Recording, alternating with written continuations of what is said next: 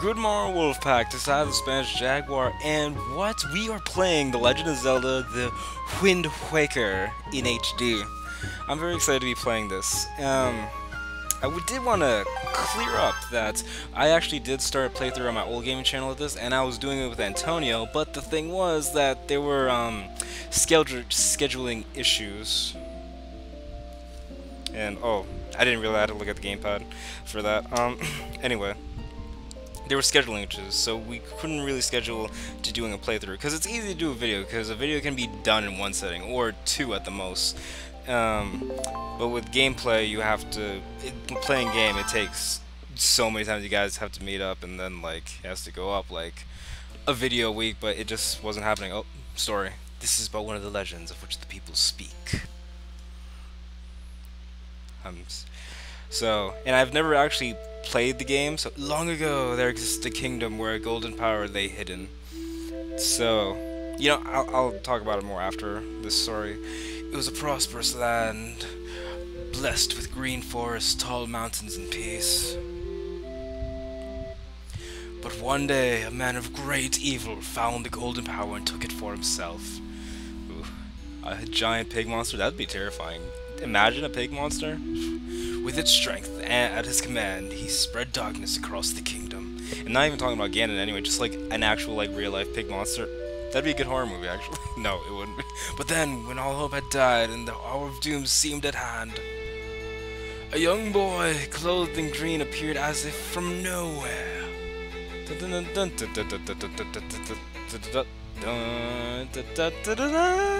Wielding the blade of evil's bane, he sailed dark one and gave the land a light. Evil's bane. Ah, this boy who traveled through time and space, the land was known as the hero of time. Oh, Batman, you have a tiny penis. I always say that when I'm doing my Bane. Like, oh, Batman, you have a tiny penis. Oh, how amusing. Oh, I'm sorry. But then a day came when oh shit, I'm messing. I'm so. Whoa, that looks like a huge peen. That tower, just a huge weenie, ween. Okay, back to the story. Once again, crept forth from the depths of the earth, eager to resume his darkness designs. It's dark. Sorry, I'm not sticking to one voice, so don't be expecting that I will. The people believed that the hero of time would again come to save them. Well, but the hero did not appear. Oh, that's disappointing. The hero never showed up. I don't know, maybe he got stuck in traffic. Faced by an onslaught of evil, the people could do nothing but appeal to the gods. Alright. Cool. In their last hour, as doom drew nigh, they left their future in the hands of fate. Why can't I read right now? It's terrible. What became of that kingdom? None remain who know. Oh, wow. And thus begins this playthrough. Oh, nope, never mind. The memory of the kingdom vanished, but its legend survived on the wind's breath.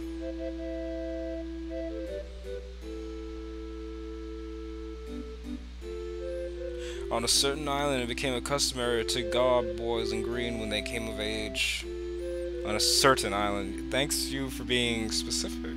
I really, appreciate that. I really do. Clothed in the green of fields, they aspire to find heroic blades and cast down evil. Is that really true? Every little boy on this island just wears green and, like, wants to slay some of that Ganon piggy. The elders wish only the youths to know courage like the hero of legend. Ah, I see, because they know the true legends of Hyrule. If this is even Hyrule, I don't even know if this. I'm not sure where this falls on the timeline, the Legends of the Timeline, to be honest. I have the book, the big green Legend of Zelda book that came out in, like, 25th anniversary. Oh, Outset Island, interesting. But I never got to reading it. I should probably do that sometime. Big brother! And then two seagulls show up, just go right through her. Oh my god. But anyway, I'm quite excited to play this game. Big brother! To be excited to play this game because I've never played this game. And a lot of people love it. I mean, not when it first came out because people hated that it didn't look like a Zelda game did. Like, it didn't look like Ocarina of Time or Majora's Mask. But people have come to custom in modern day time. So wow, he's wearing blue. That's not. Whoa, that kind of looks like his outfit in the new Breath of Wild game that's gonna be coming out next year. Which, by the way, E3 just happened, so we can talk about that for a bit. I knew you'd be here. Hee. This is my favorite spot to gaze out at the sea when I play with the gulls. They call it Errol's Lookout. Oh, that's quite original. So do you remember what day it is today? You're just like, nope. You're still half asleep, aren't you? Did you forget? Pans back to him. Big brother, it's your birthday. He forgets his own birthday? What? That's why Grandma's been waiting for you to come back to the house. She's been waiting for a while now. It's a good thing I came to find you. You should probably go home and see what Grandma wants, don't you think? I mean, sure. But it's my birthday, so I can do what the fuck I want. Oh, I'm Link. Yay, this is so exciting. Oh, I definitely need to get used to these controls. Let go. See? Nothing. I didn't. Oh, oops, my bad. I didn't mean that. I thought there was more dock this way. But you know, it happens. Wait, were we really supposed to? Oh no, there's a dock. There's a bridge. Never mind. So anyway, what was I saying? Oh yeah, E3 just happened, so we got a shit ton of new details of the new Legend of Zelda. Like it's gonna be called the Breath of Wild, which is an interesting name because they always come up with interesting titles for Legend of Zelda games. That's what I've always liked. So I had no idea if it was what it was gonna be called because it was just. I mean, we all just knew it as Zelda Wii U. But yeah, it's quite exciting, and I was saying that because he kind of is wearing the same outfit as that right now, which is kind of peculiar. Yeah, but we still don't know where that game falls in the timeline. Probably near the Skyward Sword, because that is like a prequel. Where is she? Grandma, are you here? Hello? Hello? Oh, there's stairs. Yeah, I thought there was a ladder here somewhere. Because I remember there being a ladder in here, but I just didn't remember. I couldn't see it. All right, there she is. Look how sweet. I've been waiting for you, Jaguar. Oh yeah, I named him Jaguar. Jaguar. Try these on. Oh yeah, it's the tunic. Time certainly flies. I can't believe you're already old enough to wear these clothes. Whoa, yeah, and thanks, Grandma. Whoa. He's just like very Sonic-like. They look like they might be a little warm for this weather. True that. I wouldn't want to be like in the middle of the dead of summer and be wearing a green tunic with those white pants or tan pants, whatever color shade. Don't look so disappointed, dear one. Just try them on. Today is a day to celebrate. It is the day that you become the same age as the young hero spoken of all of the legends. How convenient. You only have to wear them for one day, so don't look so down. Be proud, child. In the olden days, this was the day boys were finally considered to be men. They were taught the ways of the sword to prepare for battle with their enemies. Maybe Link doesn't want that. But we don't live in such an age any longer. Okay, good. Our way is the way of peace. Nowadays, I suppose Orca is the only one on the island who still knows anything about swordplay. Ooh, should we go sword fighting him? Get what I'm saying? That's what we call a sexual innuendo. Double entendre. Not really a double entendre, I made it up. Hanging the family shield on the wall as decoration is another tradition that has been carried down for these days. Oh, thank you for changing right in front of me. Oh, yes, thank you. I'm glad I got to see your tiny penis. Does this all make sense to you? Yeah, Grandma. Isn't that nice, Jaguar? They sold you perfectly. A perfect fit. Well, tonight I'm going to invite the whole town over for your birthday party, so I'd better start getting ready, shouldn't I? Your grandma's going to make your favorite soup for you tonight. I just know you're looking forward to it. Now go get your sister Errol. Alright, cool. I do want to make a Legend of Zelda sketch at some point. It would have been cool to do it this year, since it's the 30th anniversary.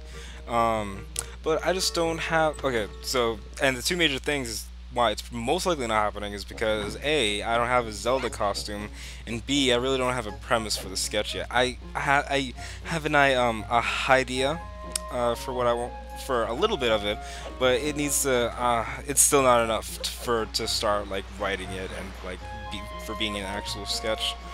Um, and also, I mean, I figured I'd play Link because it'd be awesome just to wear the costume, but you know, obviously Link is a white guy with blonde hair. But, you know, I was thinking that for the sketch it would be like it would start off with like me, like just regular me playing Legend of Zelda game, and then but I would be it's kind of like a video game high school. If you guys ever watched the show on Freddie Wong's channel, where they were playing a video game, but you would cut to inside the video game, and then they were playing their own characters, like in real life. I don't know if that makes any sense to you guys, but that's kind of what my sketch would be like. It would be me playing Legend of Zelda game, and then it would cut to me in the video game just as Link. If that makes sense, because that's the only makes any sense I can make of me actually playing Link, since I am a Hispanic, and you know I don't like anything actually like the actual Link, so I can't actually play the actual Link. If that makes sense. So that's kind of what the sketch how it start, and yeah, that's it. That's pretty much all I have figured out for the sketch. So I've not been listening to what you're saying. Oh, that's right. She gave me a gift. Yeah. He just so quickly like, whoa. Got the telescope. Set it to X or Y or R, you know. Use the gamepad, you can also touch the sides. Okay, I see. So, well, do you like it? Well, then you borrow the special skit just because you're my big brother, aren't you lucky? And she was just like talking to her. Oh, why didn't you try it out right now? Try looking over the house from here. Alright. So I have to set this bitch. Okay, cool. I didn't. Okay. Oh, okay.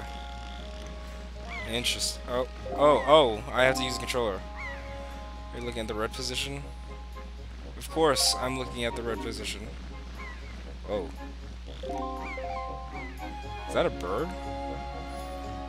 Oh, I think it is a bird. The postman looks like kind of weird, doesn't he? Yeah, he fucking does. He's oh, Jaguar, this guy, look up at this guy. What's going on? I can't see. I can't see. What am I looking at? What am I supposed to be looking at? Oh, that. I had no idea where I was supposed to. What? Oh. Okay. That is a young female. Oh, and a pirate ship. Yes. Oh. Some plot is happening right now.